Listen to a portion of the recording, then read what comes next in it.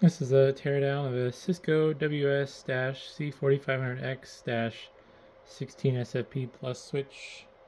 This has 16 SFP plus ports in the front, plus an expansion bay. Not worth selling though, other than the parts, so tearing it down.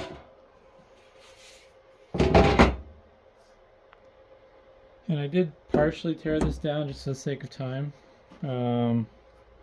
Otherwise it'd take even longer. I think if you've seen one power supply, you've seen them all, so yeah. Apparently there's a couple flies in this switch, which is awesome. They're dead, but yeah. Not too uncommon somehow to see dead flies in networking switches.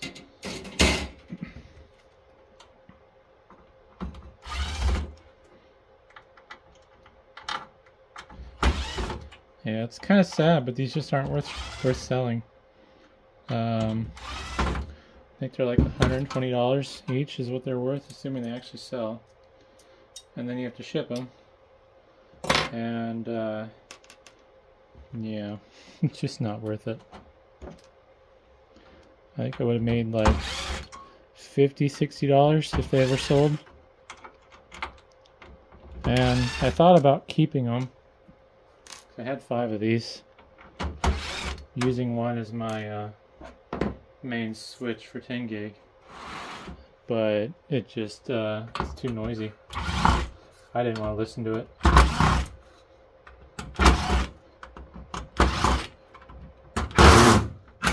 Dang it. I'd say running,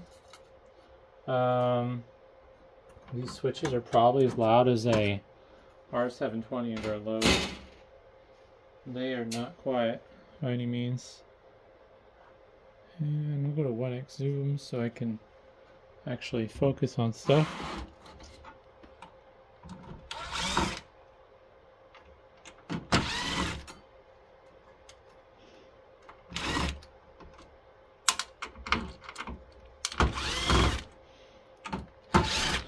These do have nice chip coverage. If the board weighs 2 pounds, I'll probably get about $8 from it. Plus I'm selling like the fans and the power supplies and the rat ears and the storage flash for the boot image. It's a weird riser board for the fan modules and little card edge connectors. Not sure why they did that instead of just putting it on the PCB, because it protrudes beyond, so I don't know why they couldn't have just extended it. Looks like there is some intelligence on this board though. I don't know if that's power management or LED controllers or what. This orientation will let you see what the chip says. So that's interesting. These do have 4 gig sticks of memory. I don't know what kind of memory they are. I'd have to Google it, but it's an unfortunate shadow right here. And the light right above. This isn't my normal recording spot. So, yeah, I don't know what these 4 gig sticks are, but they're kind of worthless because they're not a standard form factor. It's kind of weird, but it's not uncommon for these weird, like, mini DIMMs. I'm guessing it's just because it's hard to get SODIMMs that are registered ECC. At least I think this might just be regular ECC. There's 9 chips on each side, and there's no controller chips, so it's just regular ECC it looks like.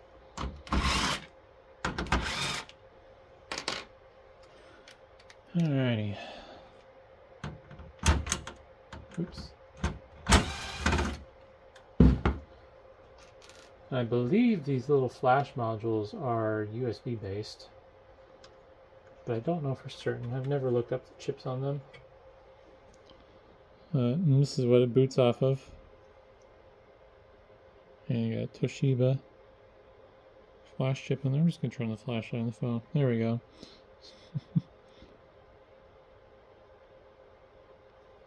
So yeah, these are fairly common in the Cisco stuff.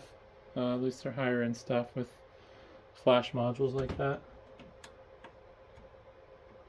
Otherwise, they normally solder it to the board.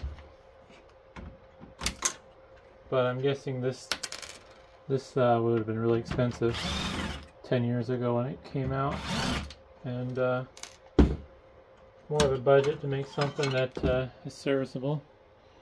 This little riser module for the SD card.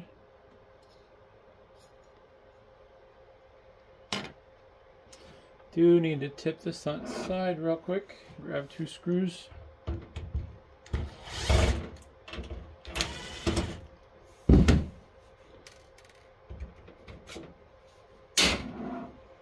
Alrighty.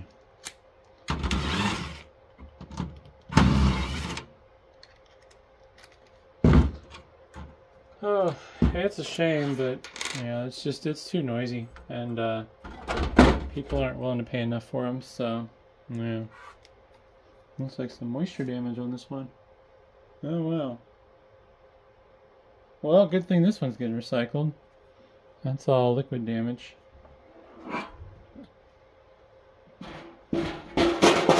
Just throw that on the floor out of the way. And there's some damage to the PCB, so... Oh, yeah, that's pretty bad looking. Whether or not this one actually booted or not, I don't know. But, I dodged a bullet there. And I think what I'm going to do next is pop all the heat sinks off.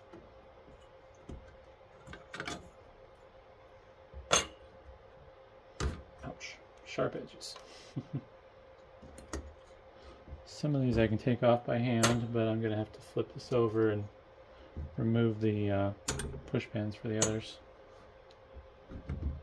Since I'm in my office and not the warehouse, I have to do it the nice way, because I don't want stuff flying everywhere.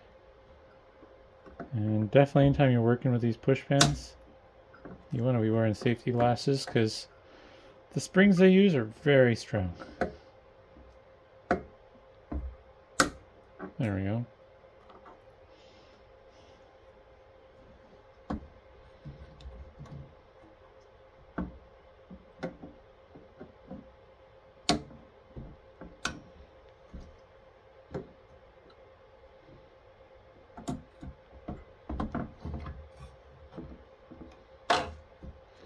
This is not normally how I... Whoops, that one went flying. Ah, I normally would do this. Normally just shove a screwdriver under there and just rip them off, the heat sinks. But the bits and pieces go flying everywhere in the process. Not that they're not already doing that. Oh, nuts. Lost a spring. I'll get that later. Yeah, before the dang cats find it. Yeah, that's gonna make a mess. Oh well. For science.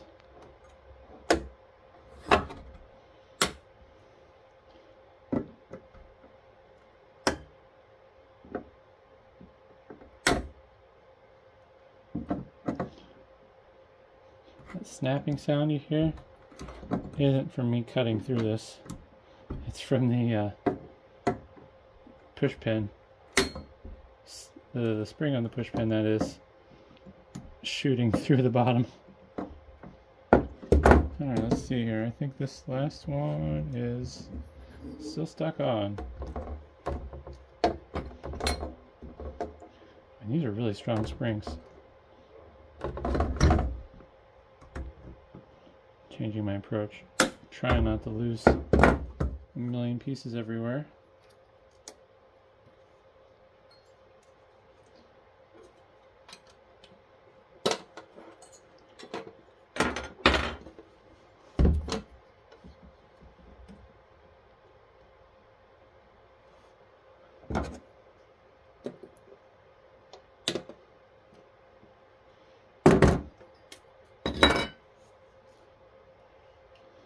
Alright. So, what's this? Some weird thermal transfer pads or something. I don't know what that's about. I think they're right there, if memory serves correct. Oh, no, probably isolation, like insulation from heat sinks. I think I'm probably going to want to grab something to do some wiping with. Might have something nearby.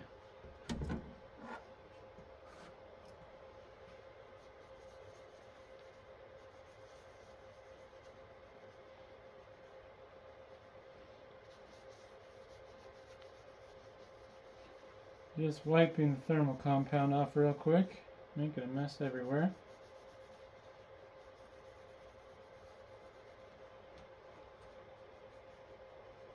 And this thing is covered in fancy chips. So we got some Broadcom chips here. Do the big one first. BCM8371B2K FSBG. And a little bitty one, which I'm not going to be able to read because it's too tiny. Be easier to read on the computer. So, got some DC voltage regulation going on here on their own fancy custom boards. And lots of capacitors. And we got two big chips that I'm guessing are the brains for this switch. Maybe at least on the switching side of things. Can't clean that off good enough, but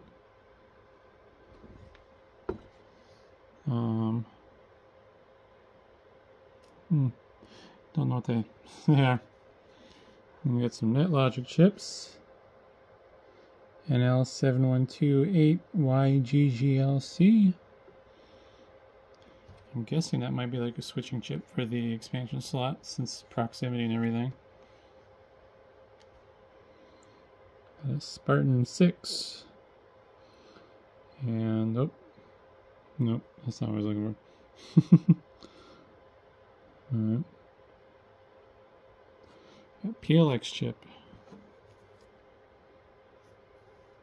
Understanding is Broadcom owns those, and that's why we need PCI Express bifurcation. Because Broadcom sucks. I don't think they're ever going to sponsor me, so not much to worry about.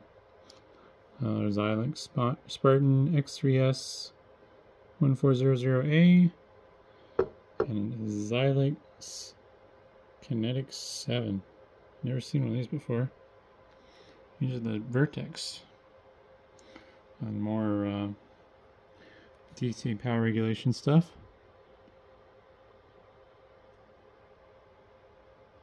Can't tell what that brand is.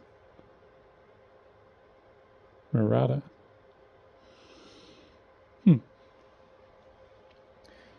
But yeah.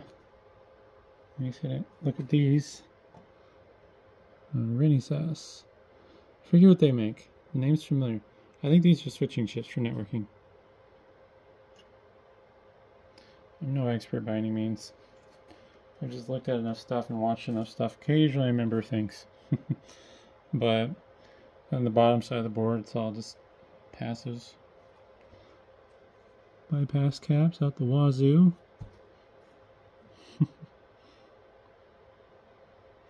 Be kind of cool if a person had like a little microscope they could fly in, like a quadcopter, do a little fly through all these little chips. But yeah, always interesting. And this board is very heavily populated. But yeah, that's all there is to see there. It's unfortunate, but it's an old 10 gig switch that's noisy that nobody wants to buy, so it makes more sense just to part it out, unfortunately. But hopefully that was interesting, and thanks for watching.